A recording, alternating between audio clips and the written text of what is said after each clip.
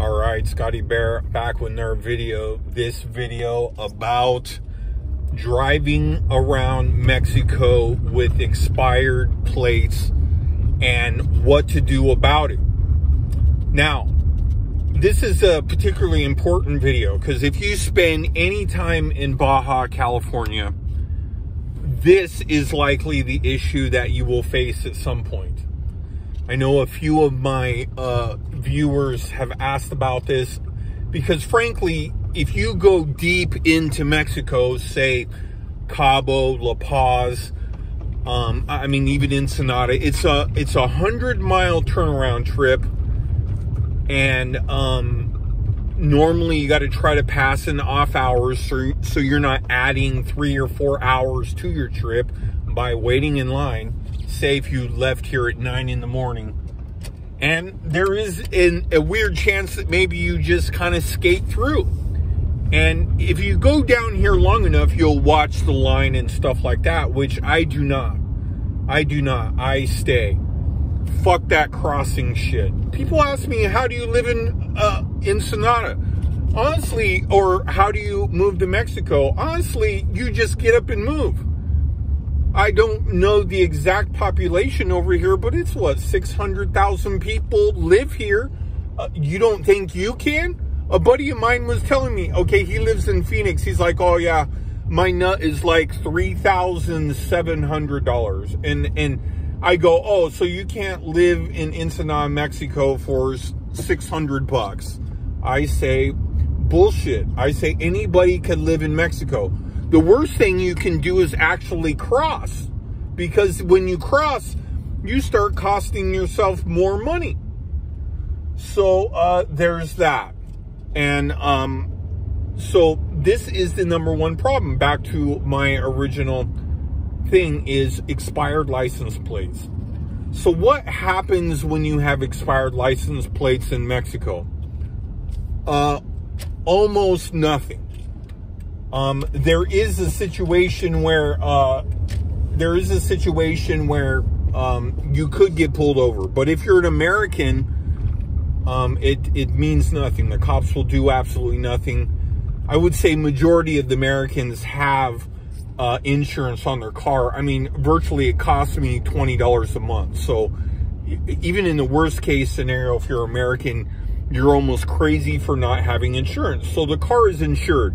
So how do you renew your plates being in Baja? Okay, there is a couple ways you could do this. One is you could change your plates to South Dakota. Now, this is not, anything that's not unwidely known to people who stay in Baja any real time, because you'll run into somebody with South Dakota plates and start asking questions because in the back of your mind, your registration is about to expire. So there's at least 10% chance your registration is going to expire within a month, because obviously there's 12 months a year, and maybe this is your lucky month. So you can change the plates to South Dakota. South Dakota, for about $150, you could register your car to an address in Mexico, and actually even to a P.O. box in the United States. That is way number one.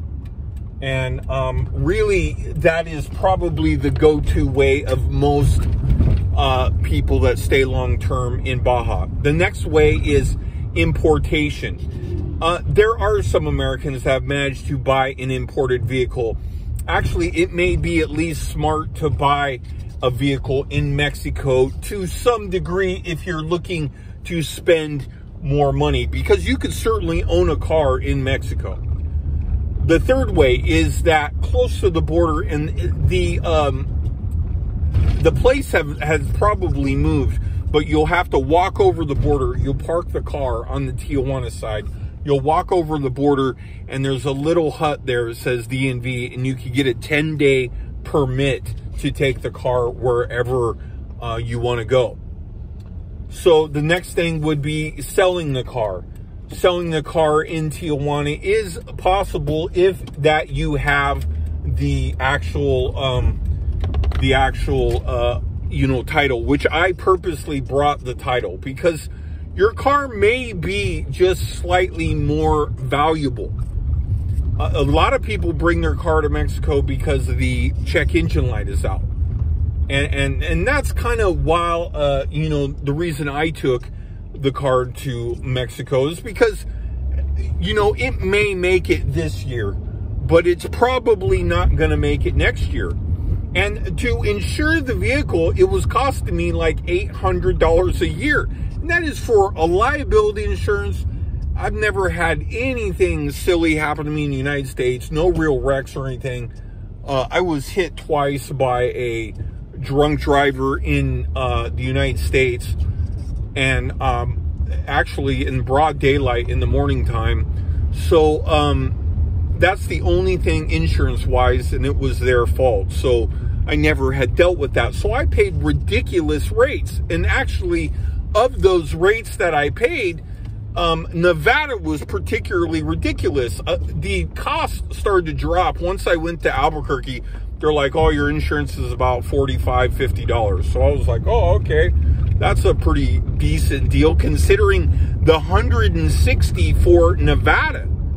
And that's liability. That's what's absolutely nothing. That I don't know even what ridiculous protections that would give me. Oh man, the speed bumps are on level 10. So here I am just driving down the road trying to get to my next coffee shop. I did connect on the weed. People ask me a lot about the weed too. Number one, I do not cross marijuana in general. The risks are too big. Not necessarily for Mexico, but if you, wow, this is the fucking speed bumps. Or not the speed bumps, the potholes. So the risks are too big. It's not worth crossing even a little bit of weed. In my mind, I know a guy who crossed meth, not like meth in the, lots of meth, just for his own personal use. I mean, that's all he did. Not like he lived in Mexico, but he had a truck and he helped me out. And I'm like, don't bring no drugs. And he's like, okay. I'm like, he's perfectly fine with that. I don't believe his risks are like that big. But a story I've told before is me and Chica have been waiting in line before smoking a J, because the line is ridiculous. And we're smoking a J in line. No one cares, by the way. No one gives a shit. But I'm smoking a J in the line. And once you get like within the final 10, 15 cars, there's a barricade that comes up, and that barricade is they'll run the dogs through that line. And one time they flew open Chica's door and she started crying because she thought, oh fuck, we're headed to jail for sure. So there's that. Personally, if you're looking for an idea, believe it or not, to register your vehicle in the United States, which I know is probably appealing, I've heard that it's really easy to register your car in Bullhead City. I think you can register it for multi-years over there. Anyway, I hope you enjoyed that video. I will talk to you later.